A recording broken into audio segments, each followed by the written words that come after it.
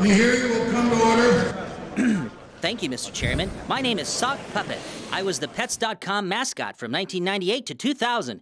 By a show of hands, how many people remember me? Yay! Let the record show no hands went up.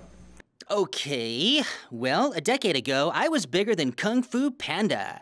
I had a float in the Macy's Day Parade and a commercial during Super Bowl 34.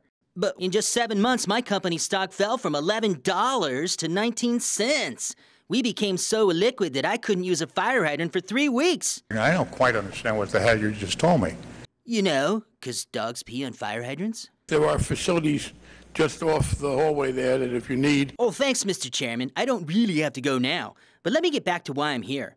The .com crash sank a whole lot of companies. Webvan, Boo.com, and yes, Pets.com. But you know what? It's not the fault of the taxpayer. I understand, sir. But my point is, why are you talking about bailing out the auto companies when you let all us tech companies just crash and burn?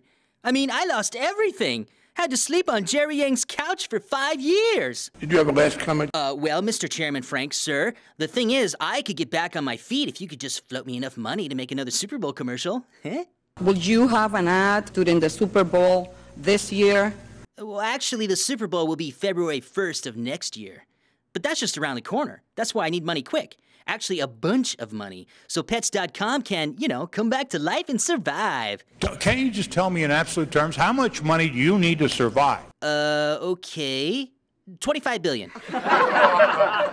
How did you reach the $25 billion figure for this particular request? Well, first off, buying ad time during the Super Bowl is expensive. $3 million per 30 seconds.